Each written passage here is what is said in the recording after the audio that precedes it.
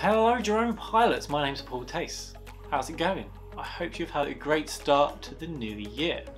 Now, this video is going to be about active track on the Mini 2.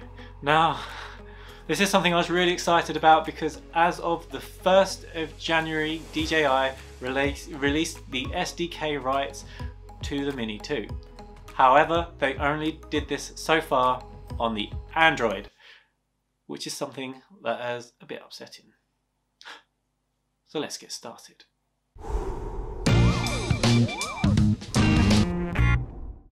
Okay guys, so a lot of people out there are going to want active track with their Mini 2, and now there are signs that that is going to become possible.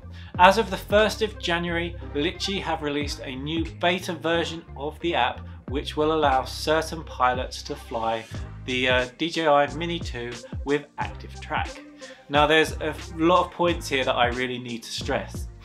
The first point is that it's the beta version, so if you've just downloaded the ordinary Litchi version, this will not apply yet. You need to wait until it's gone through the beta stages and been released. If you want to get hold of the beta version, you need to go to Litchi and apply to be part of the beta version, and to do this you have to buy the Litchi app. Now the second thing I want to stress is that so far DJI have only released this to the Android users, which for me is really upsetting because I use iOS. So I was really looking forward to going out and testing my Mini 2 with active track, but as it stands, unless I can find someone who's going to let me use their Android, I'm not going to be able to do this straight away. So I thought it would be worth letting guys know that active track looks like it might be coming to the Mini 2, but there's still a few hoops to jump through, but I think it's going to be of a lot of interest to a lot of people. So if you're watching this video as an Android Mini 2 user and you live around Southwest London area and you're interested in making a video with me, let me know in the comment section down below. It could be something quite fun to do.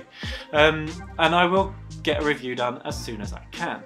Now, upon talking to Litchi directly, they've sent me an email back saying that basically this is not out for ISO yet, which means nobody with Apple phones are going to be able to use it, and they don't know if it will be released, which is something that is quite sad. But I say watch this space, and if and when they release it for the ISO, or if somebody wants to collaborate with me on the Android, I will bring out a video on the active track on the Mini 2. So that's something quite potentially exciting to look forward to.